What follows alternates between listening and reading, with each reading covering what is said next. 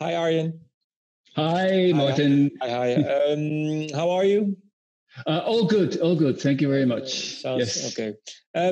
Well, first of all, of course, a news question. You as guitarist, Eddie van Halen passed away. He was born in the Netherlands too, just like you. I know. He's actually related somehow. He's part of the... Yeah, we are related. An uncle of me told me, "Oh, Jan van Halen, I know him, and he's my nephew." So there is some kind of a relationship, yeah. Okay. And do you otherwise feel connected playing the guitar? Oh, yes. Oh, yeah. He was a total example for me. He was the best rhythm guitar player ever. And Van Halen had the best guitar sound ever. So, yeah, he was a huge influence. I loved Van Halen. Can you say influence in what kind of way did he influence you? Most of all, guitar sound. His sound on the first album, I never heard a better sound than that, you know. And it was so easy, just a guitar, an amp, and a mic. And how he did it, I have no idea. So sound-wise, then of course you had his tapping technique, which you never heard of before. And it was, how does he do it? And then you find out how he does it. And but also just the songs, you know. And together with David Lee Roth, it was magic, you know, those two. Yeah. Well, his lifestyle wasn't that great, I think, for most. Except for the last 10 years, I think. Prior to that, he lived a rock and roll lifestyle. Was it something that attracted you too when you started the rock and roll lifestyle? Oh yeah, definitely. You know, we were all guilty, especially in the 80s. It was a terrible time. It was before AIDS and stuff like that, and the whole sex, drugs, and rock and roll cliches. You know, we've been through them all. Yeah, it was a heavy time. Yeah. People credited him for being the instigator of hair metal. What do you think of that? Van Halen. I mean, really. Copycats, being a copycat.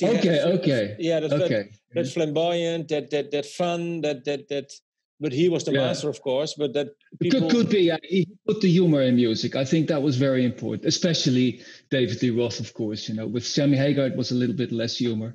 Yeah. But hair metal. I think of Motley Crue and Poison and Rat and all these kind of bands. Yeah, but he influenced them. I think they were. Oh, yeah, sure. Oh yes. Oh yeah. But he influenced everyone. I mean, who didn't he influence? You know. Yeah. Do you rate him as the same as some people say that he is on the same level? Maybe if you look at influence like Jimi Hendrix, do you agree? Yeah, I totally agree. First there was Hendrix, then there was like Blackmore, Jeff Beck, and then Van Halen. Absolutely, you know. And after Van Halen came Yngwie Malmsteen, Steve Vai, and all those guys are in the top 10. You know, absolutely. Okay. Well. Thanks and Joe Satriani, of course, who is on my new album. So there's a nice link. Nice link, it's true. Joe Satriani, you mentioned him, but there's also Marty Friedman on your album. But we will right. Yeah, we will get to that later. Yeah, we will discuss it later. First of all, you've released many albums now since 1995. What can you say? What did you bring from those previous albums? What did you learn maybe and that ended up now on this album? Because you started out with a lot. Yeah. Yeah, the first Ayreon album was very clumsy. You know, a rock opera should have like different characters, you know, and different singers for different characters. But like on the first Ayreon album, there was the character Ayreon and the character Merlin, and character Ayreon was like 4 different singers, you know, and I had no explanation for that, just that I didn't know how to do it. And I just knew a few guys. And so, yeah, it was clumsy. And then the second Ayreon album was not a big success because it wasn't the concept album. It was really very experimental. So that was my lesson too. Okay, you know, don't make it too different. You know, stick to what people like of you, which is a rock opera with loads of guest singers and loads of different styles of music. Yeah. And then with the third album, Electric Castle, I hit the jackpot. You know, that was really my breakthrough. I think also because I had like great musicians like Fish of Marillion on it, and Anneke and Thijs van Leer, and etc. But that was the start. Yeah, that was. But can you say that third album, things fell more into place for you regarding concept albums? I think I made all the right choices there. With especially the cover art. I think that was very important. It was a real oil painting, not someone noodling around on a computer. It was a real painting that someone worked on for months, and it had so many details, just like my music. And it was a fantasy story. There was a clear story with an ending, and there were clear characters, kind of like stereotypes, the Roman and the barbarian, and it was all done tongue in cheek, because I myself played the part of the hippie.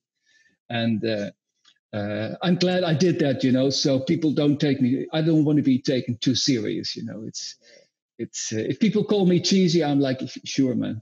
That's true. Well, then if you look, and then the albums following Into the Electric Castle, how do you look back on those albums before we come to this new album? It's funny. If I look back at the history of Ayreon, I see an album that people like and an album where I'm taking risks. It's always been like that. First album, Final Experiment. I didn't expect anyone to like it. That's why it's called Final Experiment. I thought it would be my final experiment. But people loved it. Then I made Actual Fantasy. It was a risk. It was... people didn't expect it, so it didn't sell so well. Then I made Into Electric Castle. Exactly what people wanted to hear, so it was a big success. Then I started experimenting again. Then I did the Universal Migrator, which was a heavy album and a soft album. I separated the styles, and people didn't get that. Why is it two albums and why are the styles separated? And then I learned, okay, people like the mix of my music. I thought people who like heavy music don't want to hear those folky mandolin parts, and people who like the prog stuff don't want to hear the metal stuff, but they liked it all. Yeah. So the whole, if you go through the whole Ayreon saga, it was. I did Human Equation. Everyone loved it. It was the rock opera that everyone expected. Then I did Theory of Everything, which was 4 long tracks, and it was totally prog. Yeah. I had members of Yes, Genesis, King Crimson, Emerson, Lake and Palmer on it, and it was 24 little parts, and people were confused. So again, that was, and after that I made 0-1, which people loved, and. It's like the Star Trek movies. I think the Star Trek movies had the same, like all the even movies people liked or something. Yeah. And now I made Transitus, which is again a risk album. My previous album, The Source, everyone loved, sold like crazy. Yeah. And this is my risk album again. So it's good for me to have challenges. The risk album. What started this risk album for you? Well, basically, firstly, it wasn't set up to be an Ayreon album. It was like fulfilling my all-time dream, which was making a movie. I'm a huge movie fan, always been inspired by movies. So it was, let's make my own movie. So this album is totally written as a soundtrack. So with each part of the music, I know exactly what should happen in the movie. So it was a challenge, of course, because it's a different way of working. But then the whole Corona thing started, and then you realize, okay, a movie costs millions. You don't even a low budget movie costs 5 million, whatever. So it's hard to get that kind of money together at this point. And also, it's hard to film. Mass scenes. It's with all the restrictions. It's really hard to do that. So then I went to the record company. I was like, well, I have this movie. I have the music. I don't want to keep it lying on the shelf until this is over. What do you guys think? And they said, well, it sounds like an Ayreon to us. It's got all the components. It's got the ingredients. It's got the many singers. It's got the many different styles. It's got the story. So it became an Ayreon album. But is it for you? Did you actually had the movie, the images in your head while writing the music, or did it come afterwards? How does it? Yeah, very much so. Yeah, which is different because in the past I started with the music. It was always first the music, and then I let the music inspire me. I must have told you that before to come up with a story. But this time it was the other way around. I had a story in my head, and I had to write the music to it, and that was a challenge for me. Yeah. Other way around, music just comes to you. Yeah. But to write music for a story is much harder. What is the biggest difference then for you? You're not limited. When I just let music come to me, I just record everything. I'm not limited at all musically. But if I have a story, it's like, okay, I want to do a gothic horror story, a gothic ghost story, romantic ghost story set in the 19th century. I already limit myself. Like, okay, so I can't do this, so I can't do that. I have to do something like that. And to bypass that, I actually just started stealing film music. I just started listening to a lot of film music, like Ennio Morricone, like John Carpenter, like Jerry Goldsmith, and just took these parts, and which I usually never do. Usually I don't want to be influenced by other music, but this time I was like, come on, influence me. Yeah. And like John Carpenter, you got the from now I lost the movie.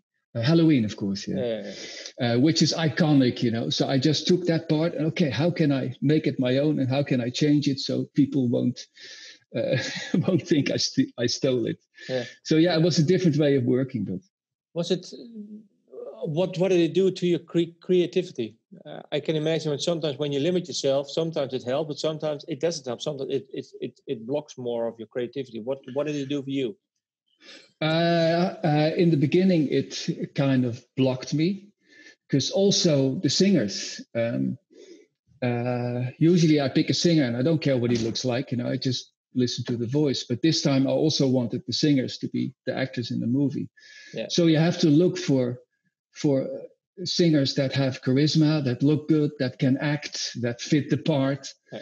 And in the beginning, it was like, oh my God, so I can't ask this singer and I can't ask that singer.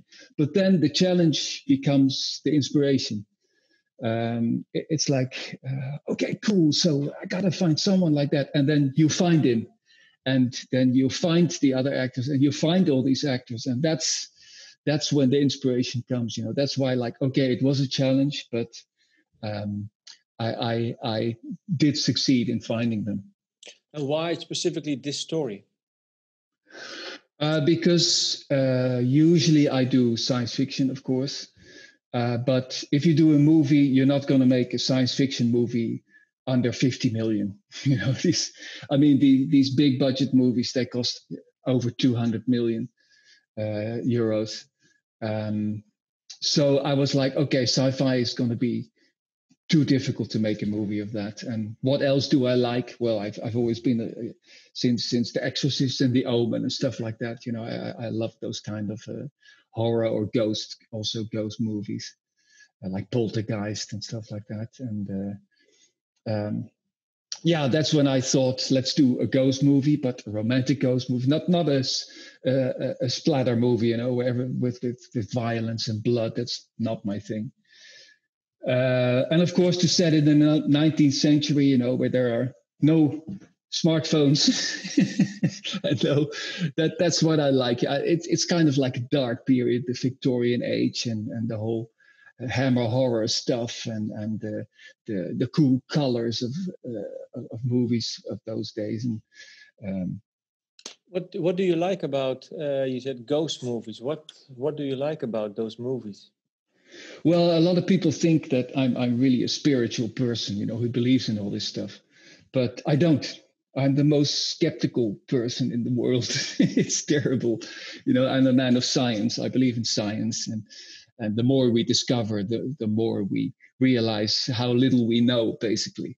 So I love to fantasize about these things. I don't. Maybe if I would believe in them, they wouldn't be so interesting to me if I thought there'd be ghosts. But I love to fantasize about it, and I love the unseen. As I told before, if people just kill each other with knives, a lot of blood, it's like, okay, fast forward, But if you don't see it, that's when it's scary. Jaws is a good example. The shark didn't work, the mechanics were broke, so they couldn't show the shark. And that's why Jaws became such a great movie, because you didn't see it. There was just a menace menace of the shark. Yeah. And I think that's what I like about ghost movies. Without giving away too much of the plot, what can you share about the story? Because people have to listen to the album, of course, but... Well, it's a romantic ghost story set in the 19th century. It's between a love affair between a rich man's son, Daniel, and a poor black servant who is called Abby.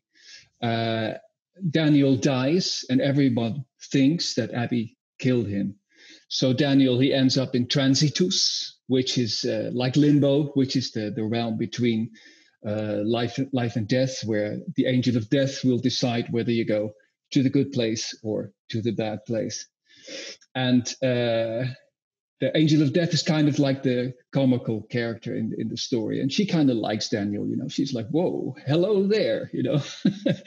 And she allows him to go back to the world of the living for 7 days and 7 nights to prove Abby's innocence. So that's the basis of the story. It's not a happy story.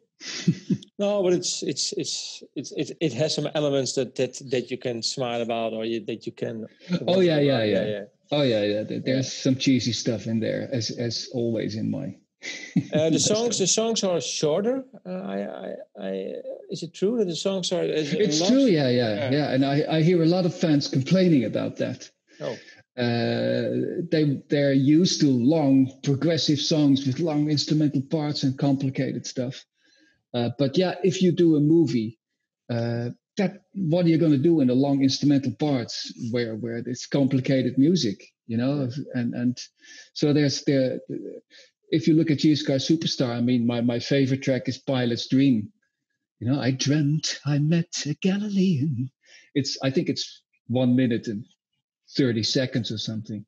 So yeah, movies, they're like short scenes, you know. It's not like long 10-minute instrumental songs. So that's the reason for that. Was it for you? Was it a big difference in writing, that you had to focus yourself on songs that are less long than previously? Well, usually, you know, it's like a misconception. Usually these epics, you know, if you take Yes with Close to the Edge, which is like a whole side, you know, that's really 22 little songs, you know, if you look at it. And that's also the way it was recorded. Yeah. They just recorded all these little parts, and then at the end they said to the producer, hey, you glue them together. And in those days it was hard, you know, you didn't have computers, so you had to splice tapes and cut them together. And basically, you know, a lot of these epics of 20 minutes is just a lot of short songs glued together. And I could do that. I actually did it on Transitus. The first song is like 10 minutes, and people say, oh, you got an epic. But basically, I shouldn't be saying this.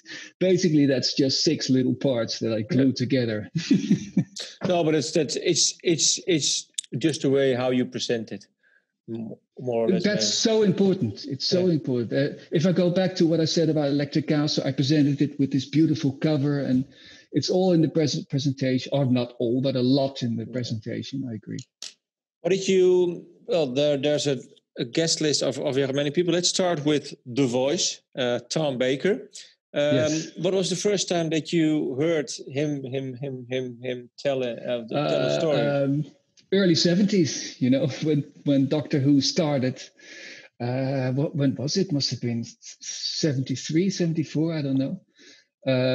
So I was 14, and I was glued to the TV. I mean, it all started with Star Trek for me. That's my absolute favorite TV series. But then I saw Doctor Who, and I loved it so much. And I loved it mainly because of Tom Baker, because he put so much humor in the part, and he was so arrogant, and he was so intelligent, and he was just, and he always said he didn't play the part, but he was the part. And I met him now, and he's totally right. I mean, he's 86, and he's still the Doctor, you know, with the humor and with the glimmer in his eye. And what is it for you? Because this whole project, 10 albums of Ayreon. I think for you, the list of people who you work with now, especially Tom Baker, it's something like, some sort of, for your personal life, some sort of dream come true, working with people that you admired maybe 40 years ago, 30 years ago. Totally. What does it give you? It's an addiction. It's on the first album. It started with, I was a huge Golden Earring fan. You know, I mean, let's face it, Golden Earring is Holland's band #1, and a huge Barry Hay fan. And I already knew him a little bit because of my days with Vengeance. He helped with lyrics, so I asked him for the Final Experiment for the first Ayreon album. And he said, "Yeah, man, sure. Just give me a bottle of whiskey." And he came to the studio, and I was so nervous. You know, there's the guy you've been listening to with headphones in the dark for years, singing my song, and that was such an amazing feeling, you know. First nervous and really almost sick, you know, and then he left, and then you got the result, and the result is great, and that was the beginning of an addiction. That was like, I want more of this. Don't care what it costs, you know, because some of these guys are expensive, you know. Which is logic. I mean, they're worth that, and they know that if they are part of your album, that you will get more attention and you sell more copies, etc. So. Yeah. And I won't ask you for the price tags, but you said Tom Baker, another hero of you that you say, well, it was for me a dream come true working now with him or her on this album. Of course, it's got Dee Snider, which is, I think, after Tom Baker, the biggest name. I mean, everyone knows him from "We're Not Gonna Take It" with Twisted Sister in the 80s and stuff like that. I have to admit, I wasn't a Twisted Sister fan. It wasn't my kind of music, but nevertheless, I loved him. You know, he was such a character and so well spoken, and such charisma and such a powerful voice as well. You know, and I always thought it was a shame that he didn't do different kind of music, maybe, you know. So he was high on my list for the part of the evil, overbearing father, which is kind of funny, you know, because in all his 80s videos, he was against all that, and now he's the overbearing father himself. Yeah. So that was a cool twist. What it's like to meet him? I did not meet him. No. He only had to do one song. So obviously he's not going to come all the way from New York to sing one song. No, but I mean, having contact with him, and maybe you speak to him like we are speaking now, Zoom or something. No, it was all quite brief. It was all through managers and stuff. These guys are shielded off, you know. They're big names. They're shielded off very well.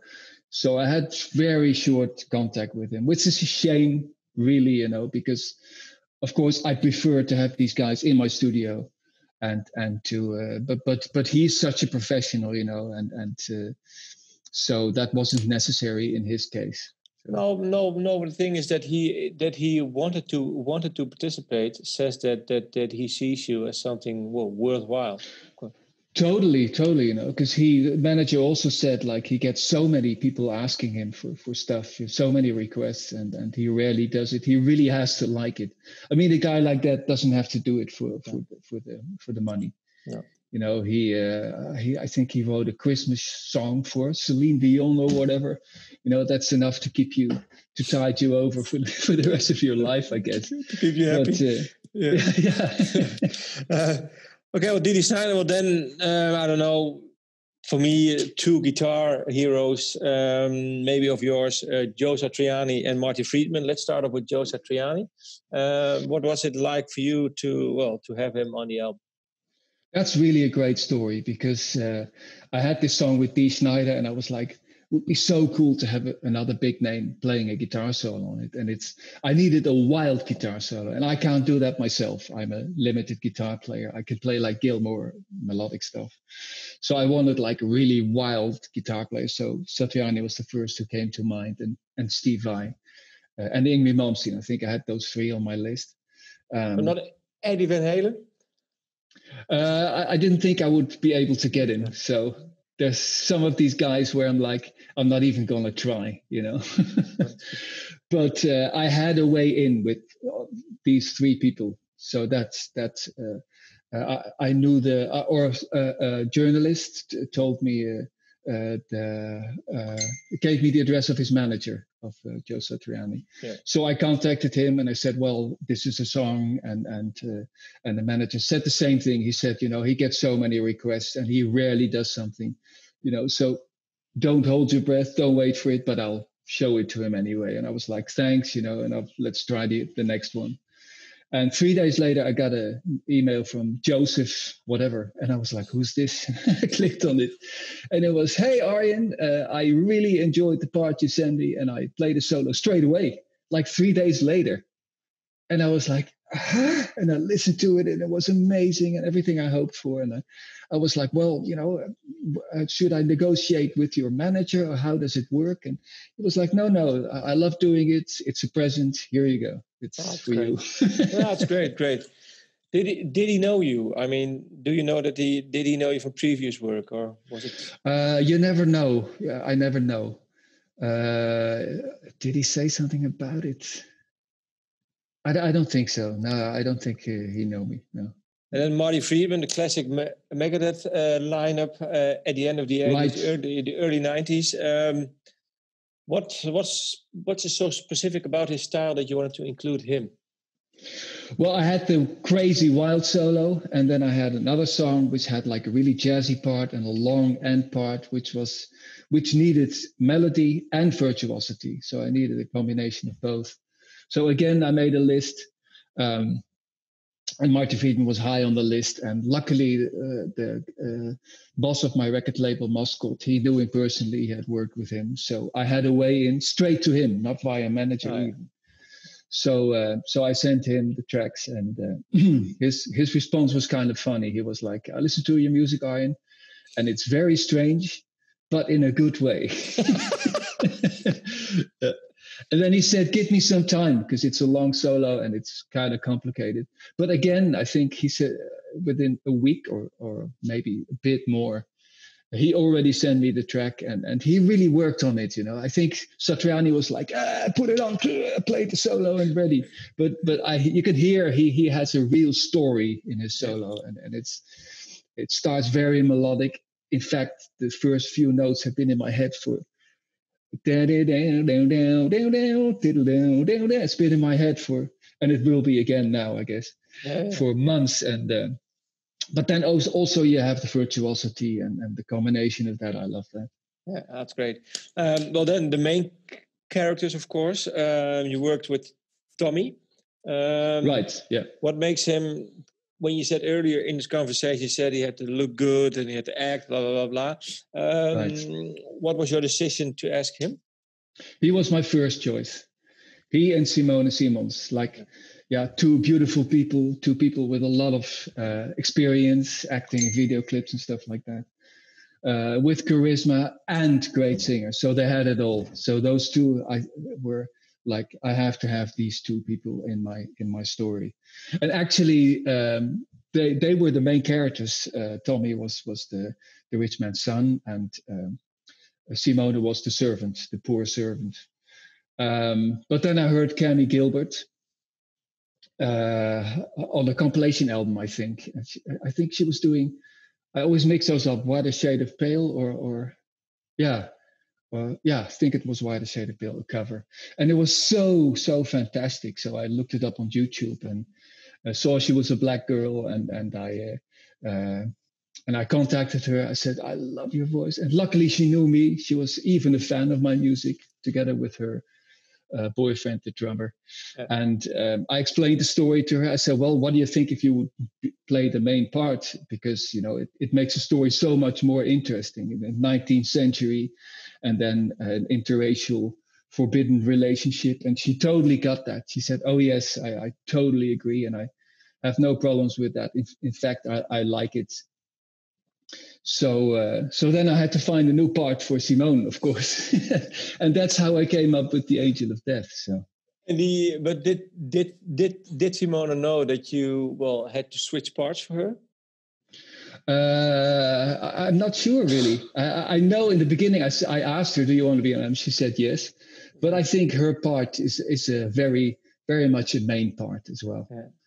she's very important in the story, and also as you may have seen, she has the lead role in 2 of the video clips that we did.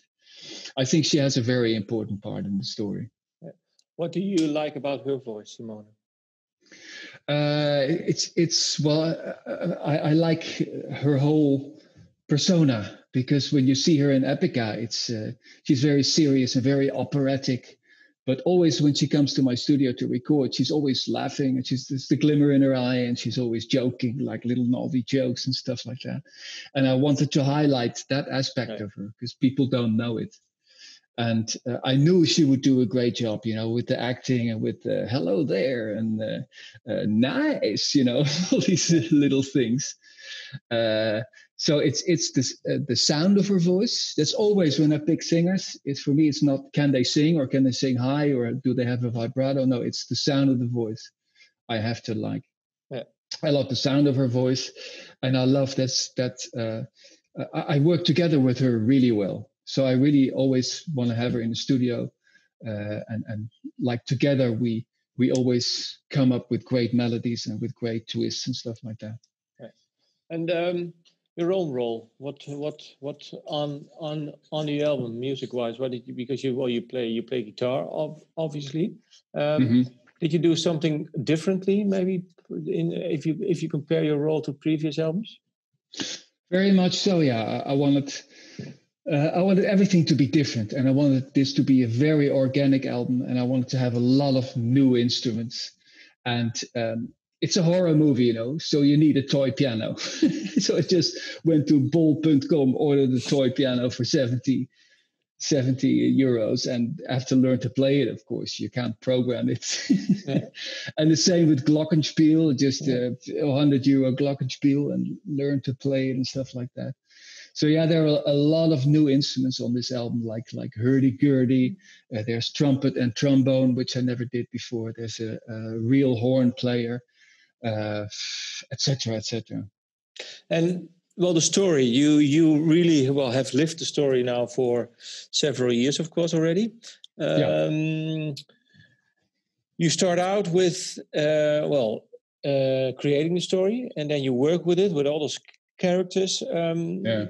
Did the story change for you? I mean, did it really hit you or struck you while recording and making it? It constantly changed, and the weird thing is, it changed because of my choice of singers. Like the story changed because I heard Cammy, and suddenly there's a black servant, and okay, I got to find a new part for Simone, because Transitus, the whole Transitus part wasn't in the story. It was just a ghost story in the 19th century. And then suddenly I had, maybe Daniel dies and he arrives in limbo. And so, that's because of Simone that there is this whole Transitus part.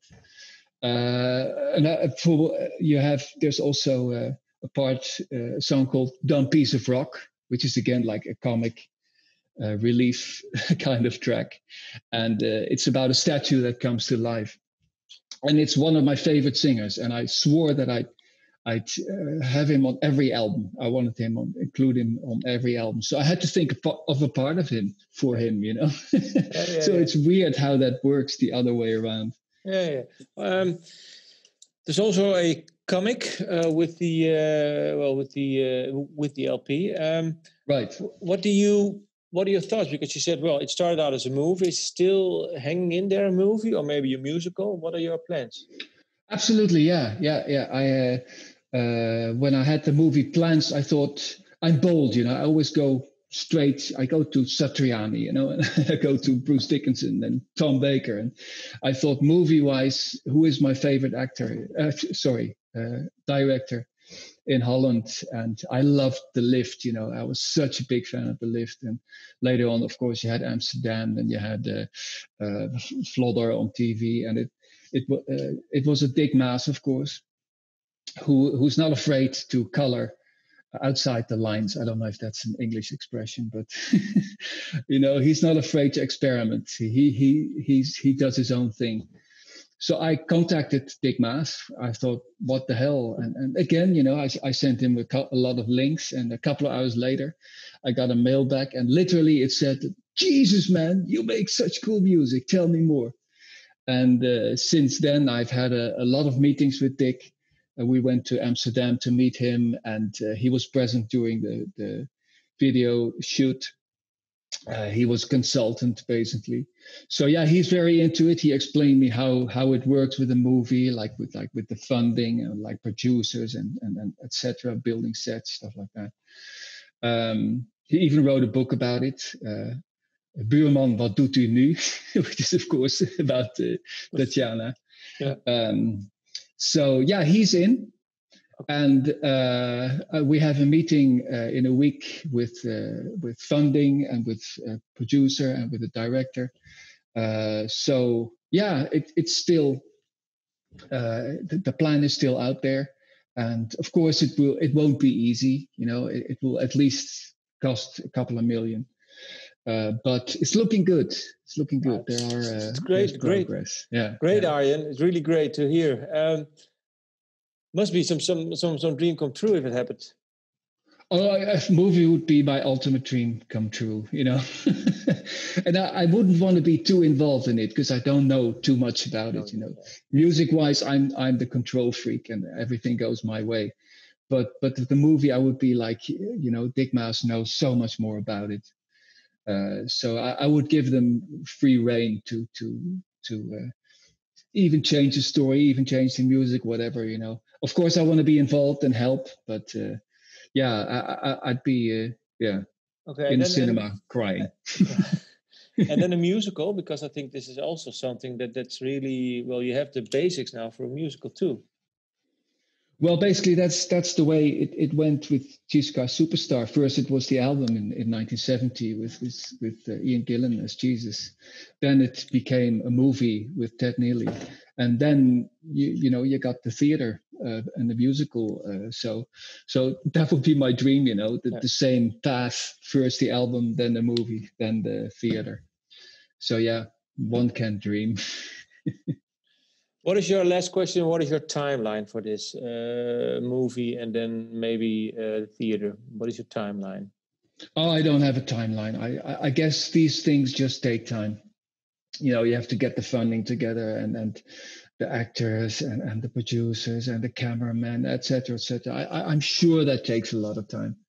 I'm sure that takes at least a year to set it up, and then making the movie itself will cost at least a couple of months. Yeah. So I really don't have a timeline. As long as it happens, I'm fine with everything. And then last question, because last year you did a live concert. Do you think this album also will be, once Corona is over, will also be something that you might perform live? Definitely. It lends itself well for a live performance. Having said that, I would rather do an older album that people have had plenty time to live with, like we did Electric Castle live after 20 years, you know. And people grew up with that album and they knew every inch of it. So coming to a show is so special, you know. It's the same with War of the Worlds. If you see that live now, it's something you grew up with. And last question, what album would you be willing to do then? Sorry? Electric Castle was kind of like a light, more of a light show, you know. There was a lot of humor and a lot of atmospheric parts. So for the next one, I would want to do something more darker, a bit more industrial, a bit heavier and shit like that. So it would be, I'm not going to say which album, but maybe fans can guess. That's great. Okay. Arjen, thank you for your time. And good luck, of course. And well, I sincerely hope that the meeting with Dick Maas and the funding will succeed. Yeah, I hope so too. I'm very nervous. Great. Thanks again, and we'll stay in touch.